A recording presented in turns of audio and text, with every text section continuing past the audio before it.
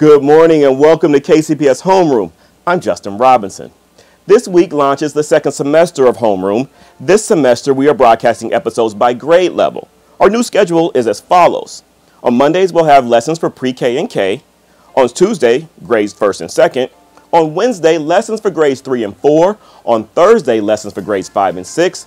Friday, we are targeting our secondary students with a focus on real-world learning. Again, today is for the 3rd and 4th grade students. Hope you all enjoy class today. Let's get ready to learn with Mr. Morris and reading.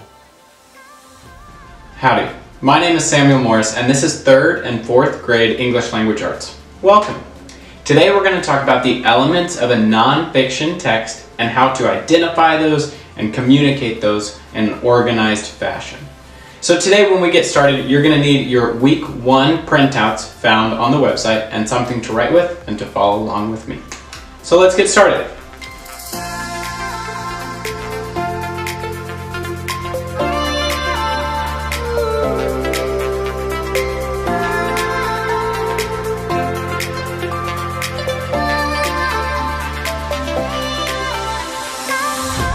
So speaking of organization, that's going to be the main focus when we're dealing with nonfiction texts. Because if we can communicate what a nonfiction text is about, we can essentially communicate the nonfiction text. And what I mean by nonfiction is something that's informational or fact-based. So let's just use something off the top of our heads at the present moment, right? A current event that's going on. The Chiefs are in the playoffs, right? So let's see, the Kansas City Chiefs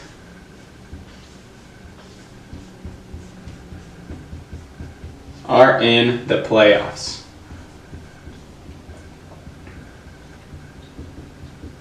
Okay, so that's going to be the main idea of whatever article we read with this title, or that's even remotely about the Kansas City Chiefs in the playoffs. That's the main idea. So what we're going to do today is we're going to create a graphic organizer around the Kansas City Chiefs in the playoffs. Now we're going to include some details, and again, we're coming up with these on our own because we're going to have some experiences later where we read some that have already been written, and it's going to be a little bit more natural after we've practiced with our own ideas to practice with the ideas of other people. So first, let's see, the Kansas City Chiefs and in the playoffs. We're going to add a detail to this main idea right here, add another detail, add a third, and a 4th detail to this main idea. So one of the details, right, is that we won last week against Buffalo. Right? That is a detail that supports the main idea that the Kansas City Chiefs are in the playoffs and now competing for the Super Bowl. Oh, I just gave you another one. Off of this main idea, another detail is that now they're competing for the Super Bowl. Super Bowl bound. Okay? Another detail, and again, there's 100 details we can include from this because there's many, many ways that we can dissect this. So another detail we can include is maybe a star player, like quarterback number 15, I think we all know who that is, right? And maybe something else is we can say that this is the 3rd consecutive AFC Championship appearance. Enough about the Chiefs. Let's get practicing with some nonfiction text. So in that same spirit, we're going to use this graphic organizer and this structure for when we read a paragraph. When we read a text, it could be as simple as a paragraph like we're going to read today. It can be an entire newspaper article all the way up to an entire book or entire series. This structure is really going to help us with those elements of nonfiction and being able to clearly communicate the main idea, supporting details, and those really basic structural parts of a nonfiction text. So you'll have a couple of these in your printouts that are blank, main idea with details. This one is for you to take notes on right here, just so you understand that the main idea goes in the middle and the details go on the edges, just like we did earlier. And we're going to practice now with some texts. So the first text we're going to look at is about shapes. That's the title of it, right? So I already have an idea that the main idea is going to be about shapes, maybe some specific shape, but let's read and find out. So feel free to follow along with me. Shapes. Many different shapes are considered quadrilaterals. A quadrilateral is any shape that has four sides. Squares, rectangles, rhombi, and trapezoids are some examples of quadrilaterals. Triangles, pentagons, hexagons, and octagons are not considered quadrilaterals because they do not have four sides. All right. So if I'm going to think about the main idea, what was spoken about, well, most, I'm going to say quadrilaterals. It was mainly about quadrilaterals, which, as we know, are four-sided shapes. And oh, there's one of our details, right? So, four sides. Okay, now let's look for another detail. And we can even use our memory for this one, too. I remember from math class, and I also remember from the reading, that a four-sided shape is a square, a rectangle. Those are a couple of the examples of four-sided shapes. We also know that there's some other less common shapes like rhombus and trapezoid. Like a rhombus and a trapezoid. Both of those have four sides too, making them quadrilaterals. And then the text is a little bit specific at the end right here where it tells us things that are not. So some non-examples are things like triangle, pentagon, and hexagon, and a couple more as well. All right. So we see here that this graphic organizer has helped us understand what the main idea is and then some of those supporting details. And we can take this big chunk of text, break it down first into this graphic organizer where we analyze the elements, and then lastly be able to say a sentence like, that paragraph was about quadrilaterals, which have four sides, like squares and rectangles, rhombus and trapezoids, and you know, not the shapes like triangles, pentagons, and hexagons that have 3, 5, and 6 sides respectively, because, well, that's not 4. So let's try again with another article. At the gym. Women's gymnastics is a very popular sport to watch during the Olympics. The girls compete in 4 different events: uneven bars, balance beam, vault, and floor. While the women's floor routine is to music, the uneven bars, balance beam, and vault are not to music. Men's gymnastics has 6 different events. I almost feel like this is going to begin talking about men's gymnastics now, and then we get cut off. But that's okay, because we know that the main idea, whether it's women's or men's, or whether we're talking about the specific sport or not, is, yep, gymnastics. And in this case, we can go ahead and say women's for our excerpt here because 90% of this is about women's gymnastics. Now, some of those supporting details. The very first one we see is that it's popular to watch during the Olympics. So we can say popular Olympic sport. All right, oops. Popular is with a U. Popular Olympic sport, all right? Then we see that there are 4 different events, and 3 are not to music, and 1 is to music. Okay, that's kind of a lot to swallow. So let's put it in a simple sentence. 4 events for women. We learn at the end that there are 6 events for men, and that some are to music. All right. So again, we take this chunk of text, we turn it into an organized graphic and web and chart where we can see, okay, it's about gymnastics and here are the supporting details. And then we can turn that even further, right, into a clear and coherent sentence. The text we read was about women's gymnastics, which is a popular Olympic sport. There's 4 events for women and 6 for men, and some of those are to music. It's very popular to watch during the Olympics. Lastly, what we're going to do is it's your turn. You're going to read this text on planetary bodies, that's again found in those printouts, and do the same thing. Tell me what the main idea is, and I'm pretty sure you can already guess based on the photo, based on the text. But after you read it, you'll have a really good understanding, and you'll be able to find those 4 supporting details. Well, that concludes our lesson for today. I really hope that you found it useful and that it was as much of a pleasure for you as it was for me today. Again, my name is Mr. Morse. It's been great to have you today. I wish you the best of luck in the next unit in math. And as always, go Chiefs. Hi, and welcome back to KCPS Homeroom. Hope you're ready for some math. I'm Miss Aker. Welcome to my classroom, and thank you for inviting me into your home. Today we have a lot of fun stuff planned, and I want to start with our Just Know It. So we're going to start every math session that you do with me with thinking about things we already know, just like that. And to warm up, I want to sing our Frankie the Fraction Frog song, because today we're going to be working on our fractions. Let's go! Here's Frankie, and he's ready to sing with you. Follow along while we sing the song together. Here we go! Frankie the Fraction Frog song. Frankie is the name, and fractions are the game. Numerator's on top, so I hop, hop, hop. Denominator's down, go to the ground. Nice job.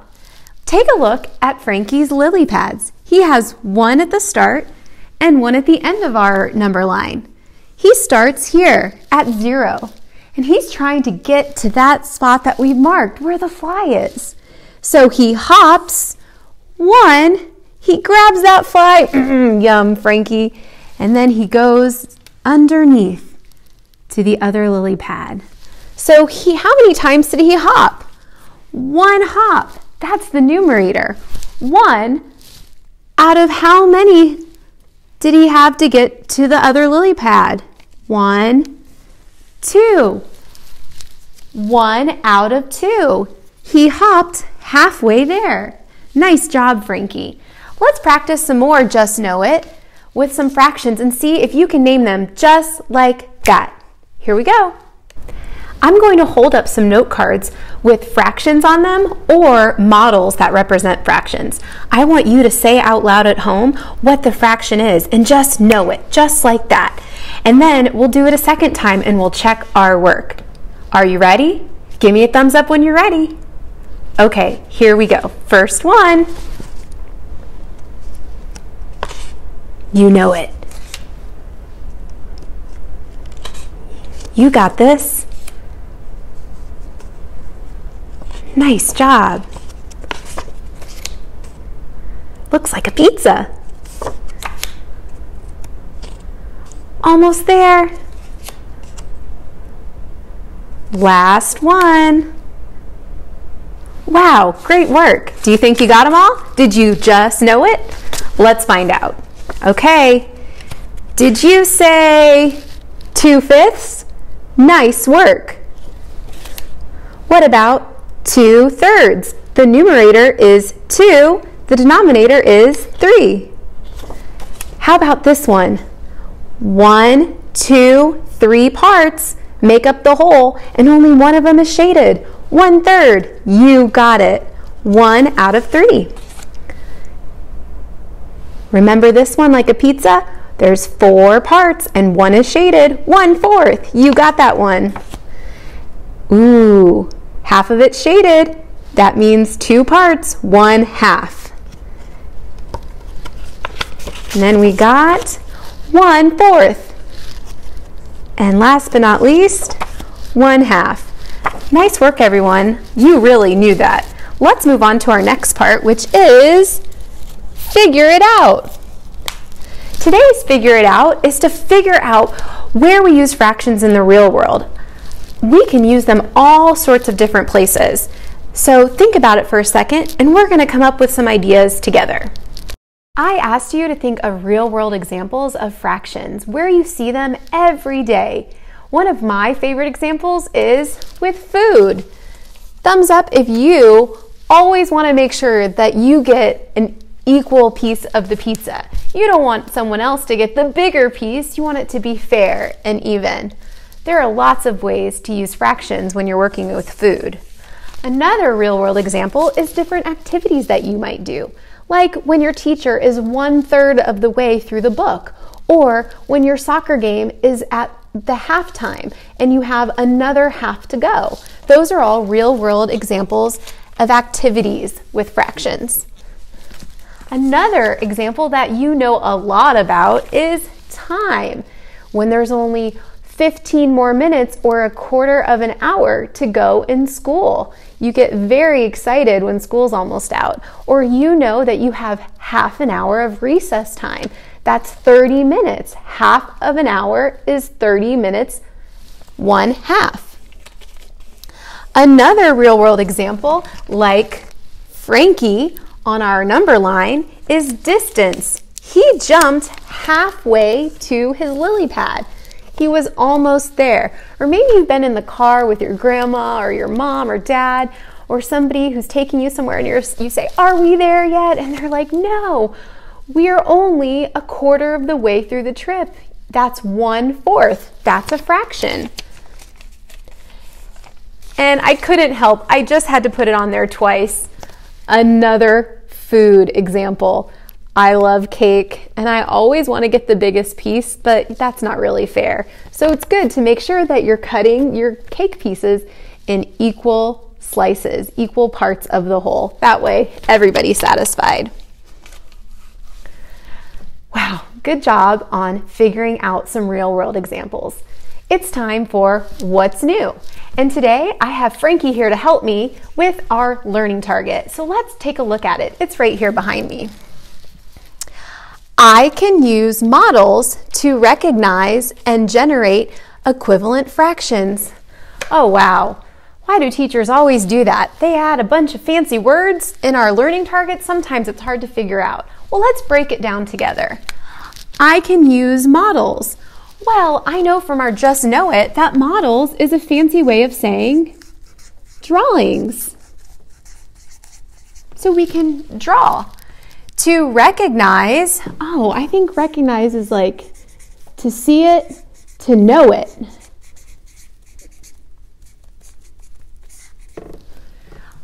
And generate, that's a word I'm not really sure of. I think to generate means to make it or to create it. Equivalent fractions. Well, I know that we've been working on fractions, and that is an example of a fraction is the numerator over the denominator, like 1/4, 1/2, 2/3. Those are examples of fraction. But this word equivalent, what does equivalent mean? Well, it kind of sounds like equal. So I think we're going to make fractions that are equal to each other. Let's read it again and see if we understand. I can use drawings to know and create equal fractions. I think we can do that. And the two models that I'm going to teach you to use today to make some equivalent or equal fractions are ones that you're familiar with. The first one is the number line, like we were using with Frankie. And the second one is an area or bar model. Those can be used kind of interchangeably. So let me get started on how we can make equal or equivalent fractions. Let's start What's New by you grabbing some paper. It could be scratch paper, notebook paper, any paper you have nearby, or even a marker board, and a writing tool like a pen or pencil. I'm going to be using a Sharpie so that you can see clearly what I'm doing. Here we go. Let's start by proving that 1/2 equals something out of 4. So we know that the numerator of this is 1 out of 2 parts. And we don't know the numerator here yet, but we know we need 4 parts. So let's start with our number line. It can be kind of tricky sometimes drawing your number line on your own, but you can do it. Start by drawing a straight line across. Draw your 0 and your 1 for your 1 whole. We want to represent 1/2 on our number line. So we know we need to have 2 parts. So I'm going to draw a line in the middle. So I have 1, 2 to get to my whole. This one jump would be 1/2. And if I jumped both, that would be 2 out of 2, or 1 whole. Now I need to figure out what the numerator is to make this equation true. Something out of 4 parts equals 1/2. So I'm going to zoom in on this side of my number line, and I'm going to divide it in half. I'm going to zoom in on this side and divide that in half. Let me double check that I have 4 parts.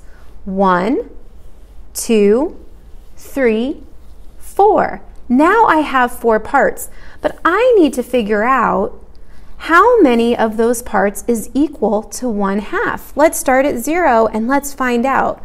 1/4 and another 1/4. 1/4 and 1/4 is equal to 2/4. I have solved this equation using a number line, but we can also solve it using an area model. Start by drawing your whole. I like to pretend that this is a cake because I just love cake, but you could pretend it's anything you want. So I'm going to start by drawing a line down the middle to represent 2 parts. I'm going to shade one of those parts, and I just do it quick. I don't need to color it in all the way. So 1 out of the 2 parts is shaded. 1/2 is shaded. But I need to find out how much would be shaded if there were 4 parts. You know what I'm going to do? I'm going to cut it in half this way. Now there's 1, 2, 3, 4. 1/4, 1/4, 1/4, 1/4.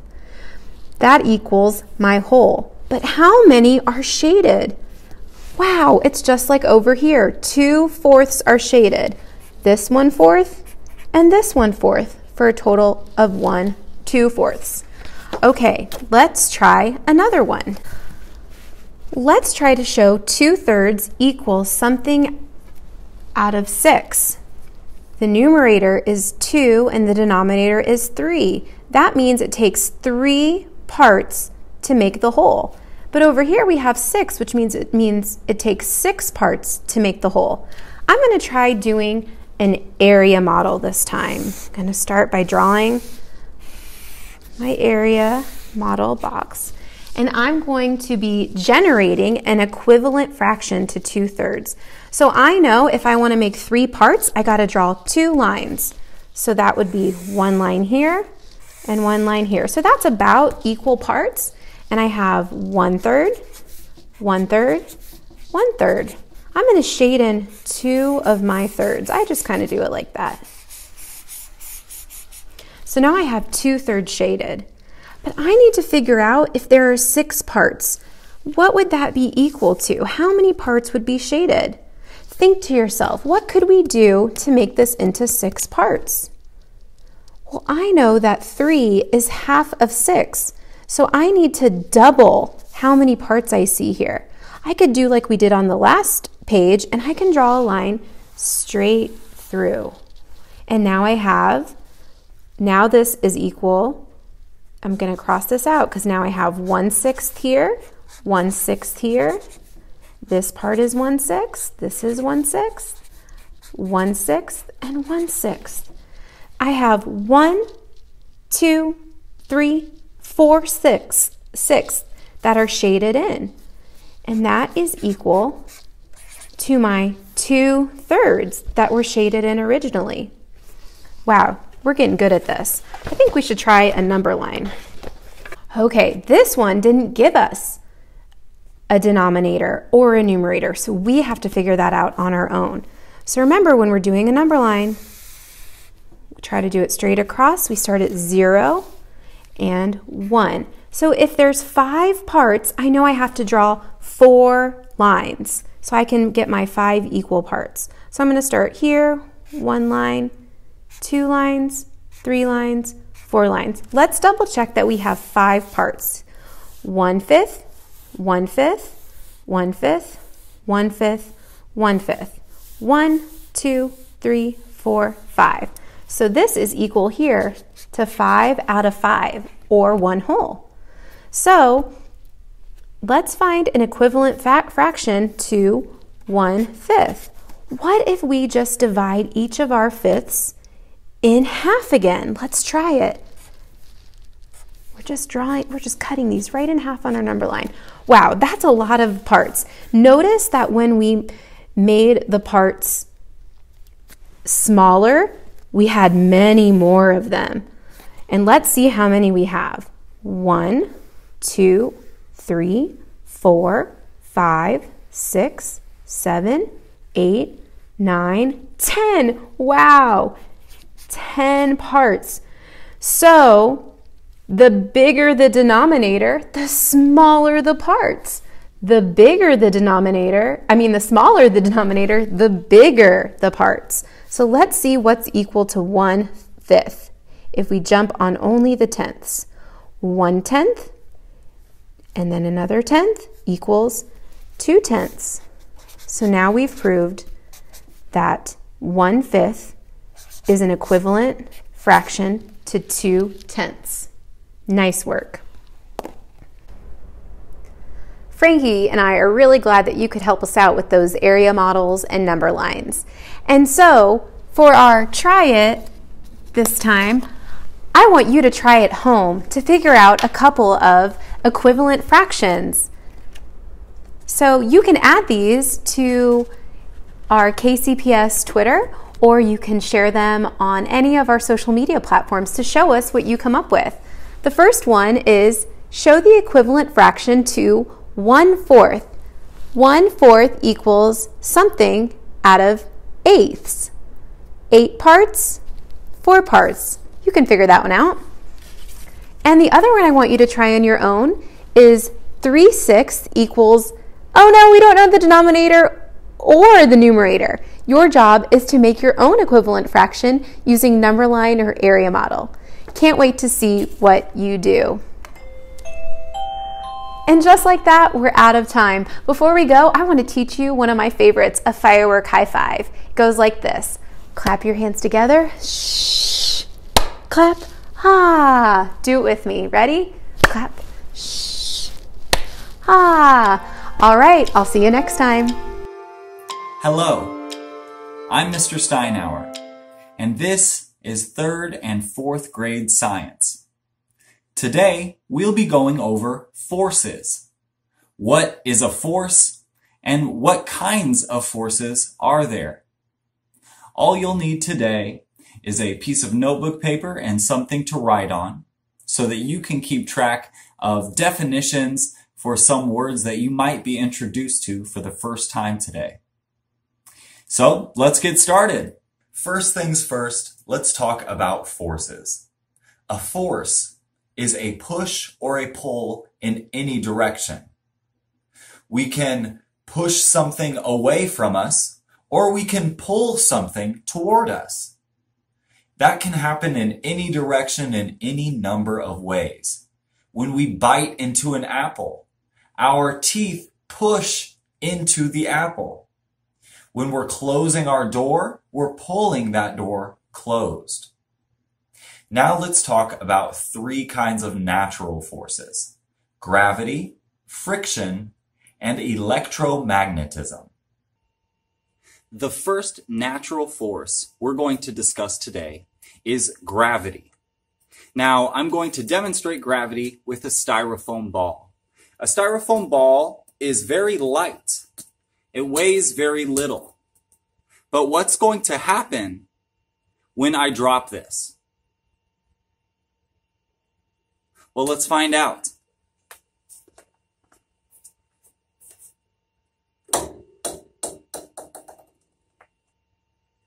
Was your prediction correct? You probably thought the ball is going to drop, Mr. Steinauer, of course. And you're exactly right. And that is because of a pull force coming from the center of the earth. This pull force is called gravity. Now, gravity is a natural force that affects everything on earth. Every single thing that's on it. You, your shoes, everything around you, these chairs, everything in this classroom, even the air that I'm breathing and the air that you're breathing. Gravity is a force that affects everything on Earth and any object that's large enough to have gravity. The moon has a little bit of gravity, way less than Earth's, and the sun, which is massive compared to the Earth, has a tremendous amount of gravity compared to the Earth. We couldn't walk on the sun, even if it weren't super hot. The gravity would smush us completely. The second force that we're going to talk about today is similar to gravity in one way. It affects everything on Earth. You can't escape it. It's the force of friction. Friction is a force that pushes against another force. So gravity is a pull force coming from the center of the Earth.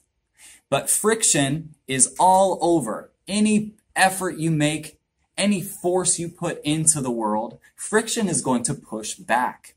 I have here a notebook. I'm going to demonstrate friction using this notebook. As I pull this notebook toward me, there's a force that's pushing against me, making it so this notebook doesn't just fly right to me when I touch it. That's friction. When I push this notebook toward you, you'll even see that part of the paper from the other side comes up. That's because of friction pushing toward me. Friction will always push in the opposite direction that you push or pull. This is probably a pretty familiar sound to you.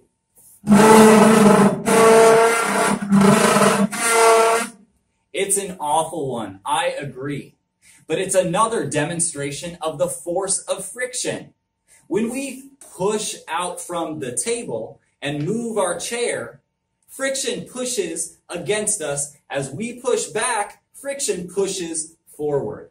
The third and final natural force that we're going to discuss today is electromagnetism. Now take a look at that word and listen to it as I say it once more. Electromagnetism.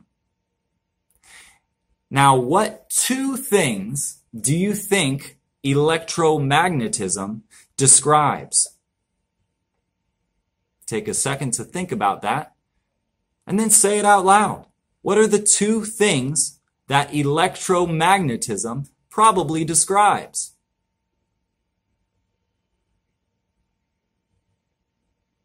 That's right, electricity and magnets. Now to demonstrate, I've got a set of magnets right here. Now every magnet has a north and a south pole. They are opposite poles. Earth also has a north and a south pole and is affected by metals spinning around in the core, creating a giant magnet. Now we have a tiny magnet here. Two tiny magnets to demonstrate the concept of electromagnetism. So these magnets are opposite.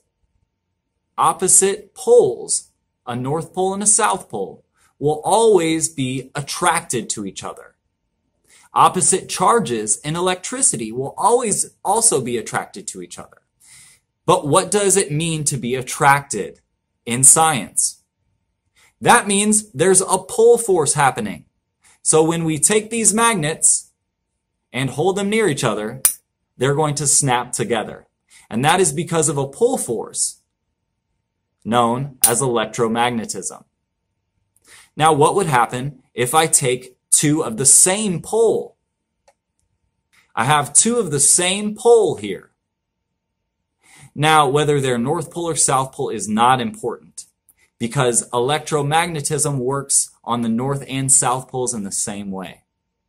So when you have two of the same pole as magnets, or two of the same charge as electricity, those actually repel each other. Now, what does it mean to repel? Repel means to push away. So the same poles or the same charge will actually push each other away. It almost feels like there's a little ball in between them, like a marble I can't get around. So electromagnetism, once more, says that opposite charges or opposite poles will pull toward each other. The same poles or the same charges will push each other away. This is electromagnetism.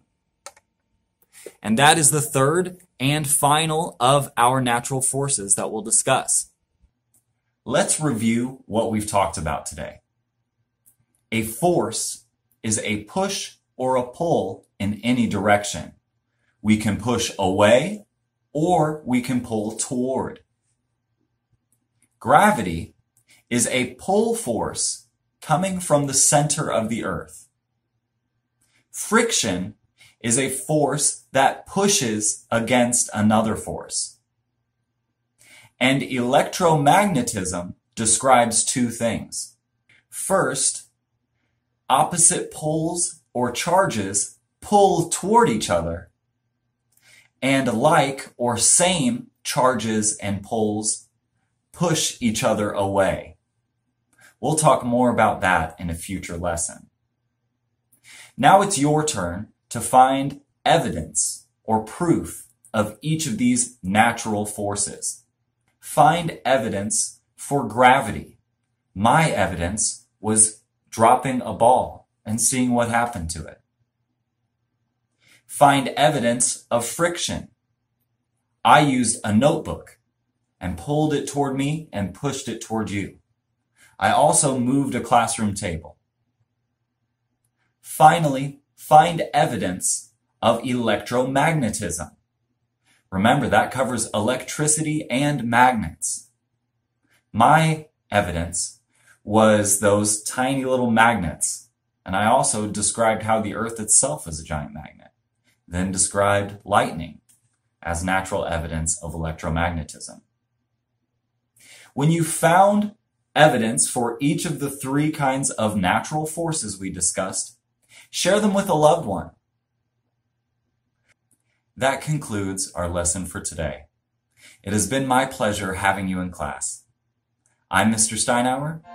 See you next week. Welcome to PE with Coach K, also known as Karina. This PE segment will aim towards 3rd through 5th grade students for today and the entire semester. So for this segment today, we're going to focus on one of the health-related fitness components, and that is cardiovascular endurance. What is cardiovascular endurance?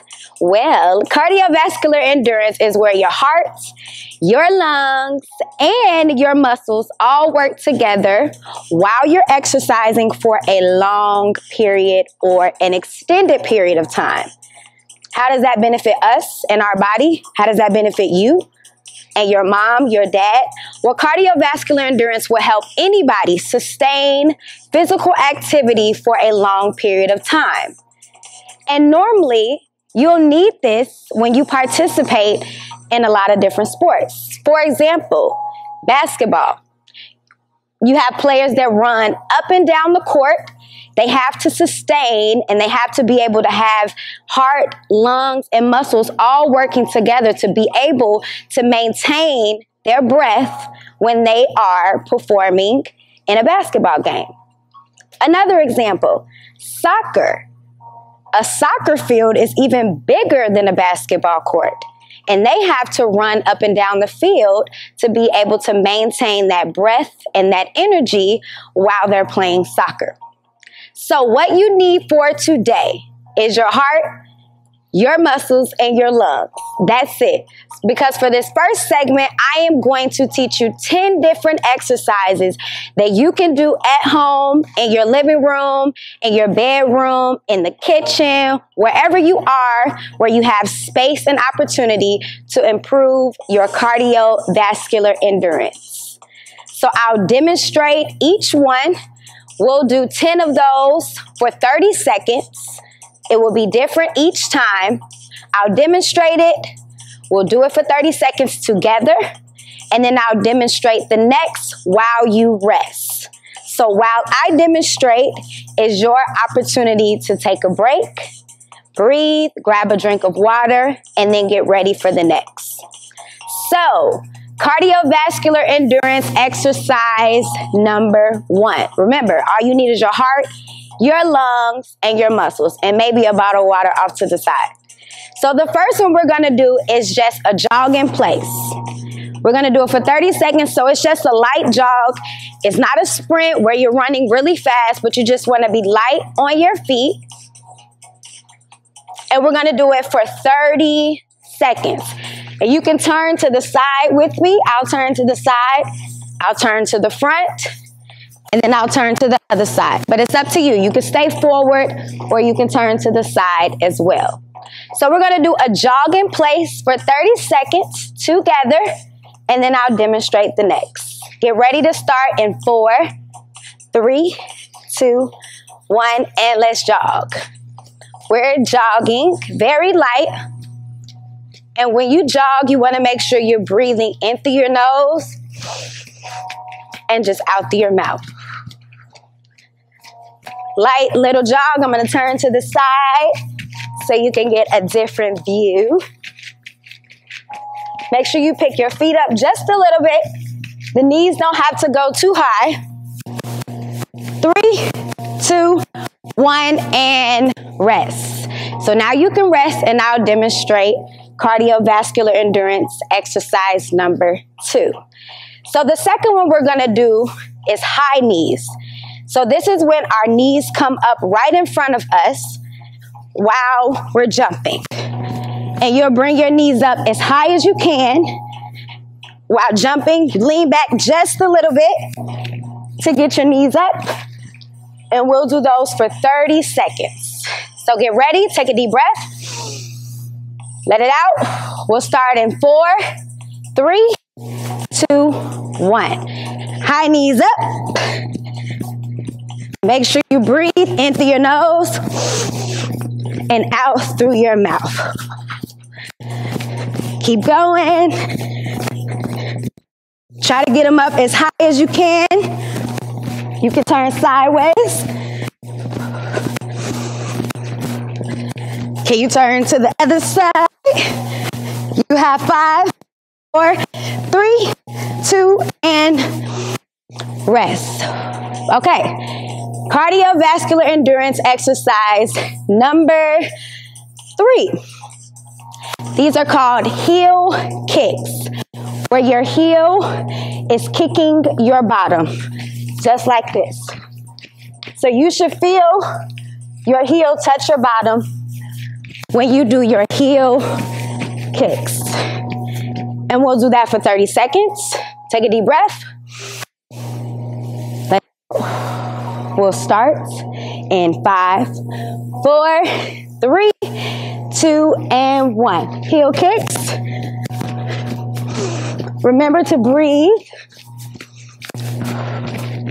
because we're exercising our heart, muscles, and lungs to strengthen our cardiovascular endurance. You have 10 more seconds. And 5, 4, 3, 2, and rest. Take a deep breath in and let it out. Cardiovascular endurance exercise number 4. We are going to do jumping jacks, or sometimes I call them JJs for short. So we'll go ahead and do some jumping jacks for 30 seconds. Remember, your legs open, and when your legs open, your arms come above your head, and then they close together. And then you keep going, open, close, open, close. So if you get a little out of breath in between, then you can slow it down. Or if you feel like you got enough energy to go faster, then you can. It's up to you. But we'll get started. Take a deep breath. And 5, 4, 3, 2, 1, and go. Open, close, open, close. 30 seconds. Breathe in through your nose and out through your mouth. If you need to slow down, it's okay. Or you can speed it up. 10 more seconds. Come on. And 5, 4, 3, 2, and rest. So, cardiovascular endurance exercise number 5. And I'm just going to do 5 for this segment. You can have enough energy to do 5 more for the next. So the 5th one is just a jump rope motion. So you just roll your arms on the side of you, and you just slightly come off your toes, very slightly, nice little jump, with your arms going in a circular motion as if you were jumping rope. We'll do that for 30 seconds. Take this time to rest. While I'm demonstrating and talking, use all of this time you can, because we are starting in 4, 3, 2, 1, and jump rope. Breathe and out through your mouth. Come on, this is the last one. Remember, we're here to improve our cardiovascular endurance. It's okay if you're running out of energy. That's normal, because that means you are working your heart, lungs, and muscles all at the same time. We have 10 more seconds. Can you make it? Speed it up. 5, 4, 3, 2, 1, and rest. All right, so we just went over 5 exercises that you can do at home to improve your cardiovascular endurance wherever you are when you have the space and opportunity. Remember, what is cardiovascular endurance? Cardiovascular endurance is when your heart, your lungs, and your muscles all work together while you're exercising for a long period of time. And this helps you because it helps you sustain physical activity for a long time. So I'm so happy that you joined in today when we were working on our cardiovascular endurance. I want you to practice at home, gather members, sisters, brothers, whoever around you that you can grab to come and join you, and work on your cardiovascular endurance together. First one we did, jog in place. And you can do it for a longer period of time than 30 seconds. You can take it to 1 minute. So the more you do it, the better you get, the more you can increase your time. First one was jogging in place. Second one, high knees. The third one, heel kick, where you kick your bottom. The fourth one, what was the fourth one? I think the fourth one was jumping jacks. Yep, there we go. There goes my memory. And then the last one was the jump rope, where your arms go in a circular motion as if you were jumping rope. Well, thank you, and I hope to see you this week for a fun cardio challenge. Adios. Today we're going to make a rainmaker using a shipping tube. I already marked out where I want to put my nails at. Just the seams that they put together when they're making the tube. And we're going to be using just household stuff like some peas, rice, some nails, and beads. And also glue and scissors. That's going to be for when we decorate it. Then later we're going to make some kibasas, just out of regular bottles, kibasas. Then we're going to make a big shaker using the same material that I just showed you. So I'm going to get started putting the nails on my dots that I got for my rainmaker. So on the inside you don't see anything. So when we come back, you'll see the nails like a little feeder. They're going to feed through and make the noise that sounds like rain. So I'm going to get started on that. It's going to take me a little bit, but we'll be back. Okay, so there's the inside of the tube. This is going to be the rainmaker. Those are all the nails, which is quite a bit of nails. It's going to feed through all those nails to make the rain effect. And the good thing about having the shipping tube is that you get those plastic ends that you can just put on the end of those. Okay, so now since we got all our nails in there, we're going to start putting product in here, like peas and beans, and see what kind of effect we're going to get. There's no measurement. I'm just going to put in there what I think. I'm going to go by my ears. See what my ears tell me. So I'm going to put some beans in there first. I'm just going to hold the bag up to the hole.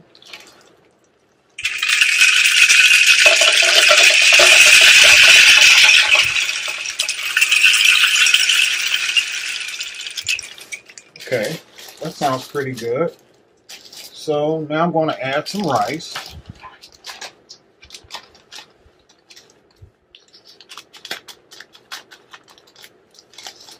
You don't have to add rice if you don't want to. If you like the way the beans sound, then you can. But I'm going to add rice.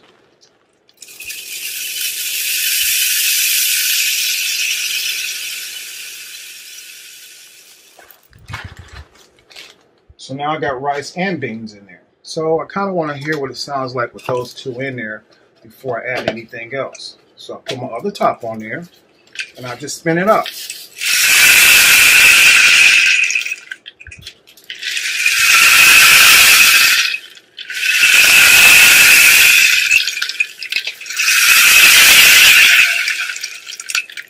Okay, sounds okay, but I think I want to put some beads in there too, just to give it some more sound to it. And I'm just going to grab a handful of whatever I get. Don't do what I just did. And since they came out on this end, I'm just going to use them.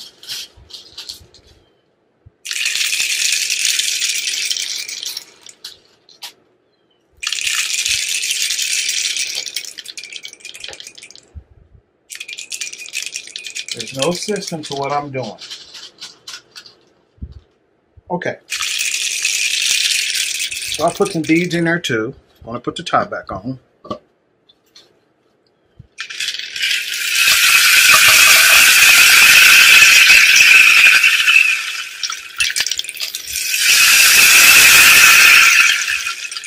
This is your rainmaker.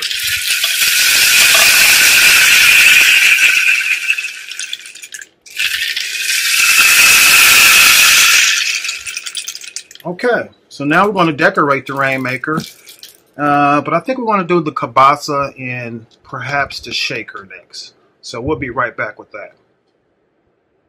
Okay, so I put the rest of my peas inside of my bottles.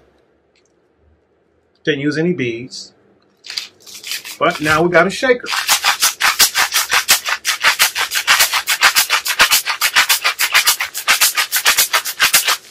We got a bigger shaker.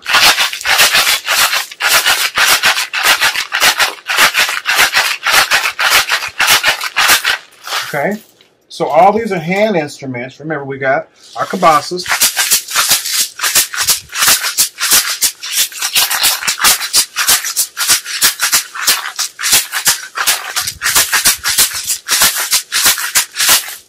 Okay, then we have our rainmaker.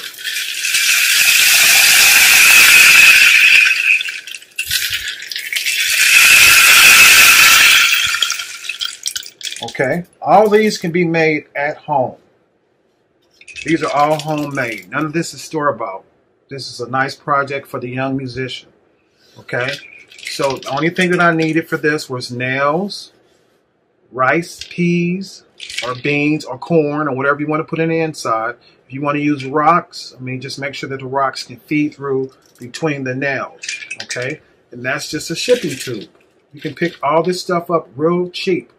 The shipping tube, you probably have to go to like a office supply store, Walmart, Staples, Office Depot, someplace like that to get the tube. Or If your parents work for office and they have tubes, ask them to bring you one home. This is just regular bottles, just regular drinking bottles. Just pull the labels off of them and use them, okay? There's no wrong way to do this. These are all hand instruments, all Latin percussion instruments, okay? Same thing with the Gatorade. Just a Gatorade bottle, Arizona tea bottle, okay? That's it. That's all I use to do that. And these are instruments that I will use and I will teach with them, okay? So my next things I'm going to do is decorate them, make them look kind of fancy, and I'll come back and show you what they look like. Again, when you decorate, you can use whatever you want to. You can use any type of craft paper you want or material and make it look however you want. Again, there's no wrong way of doing this. It's the simple way, okay? So if you make a mistake, it's really not a mistake, okay? So use your artistic side and make your rainmakers and your kibasa look the way you want to. Again, this is great for the young musician, okay? So if you don't have the finances to go out and buy this stuff brand new, make it yourself. And it's not machine made. It's actually made by you, from you, okay? So we'll be back later and I'll show you what everything looks like once I get everything decorated.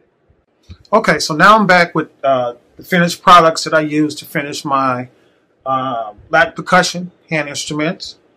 The shaker, I just used some bandana that I picked up from Dollar Tree and some yarn that I just picked up from Home Depot. So I went there to buy some stuff and I just went back to where the lumber is.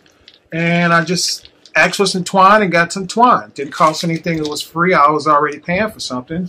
So I got that for free. I just got enough to use to decorate my hand percussions.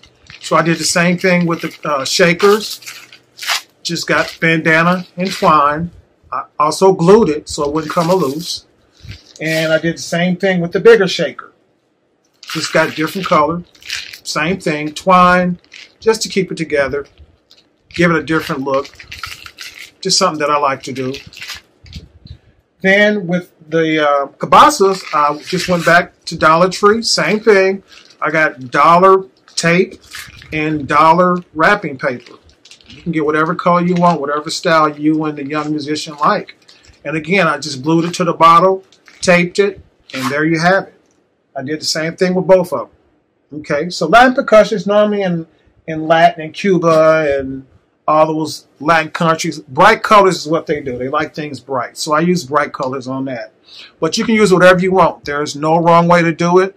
Whatever you and a young musician like to use, whatever colors they want to do. If they want to put stickers on it, let them put stickers on it. It's just to get them engaged in making handmade instruments, okay? All this stuff was very inexpensive to make. Stuff that you have around the house, something that you can pick up at Dollar Tree for $1. Everything in there is $1.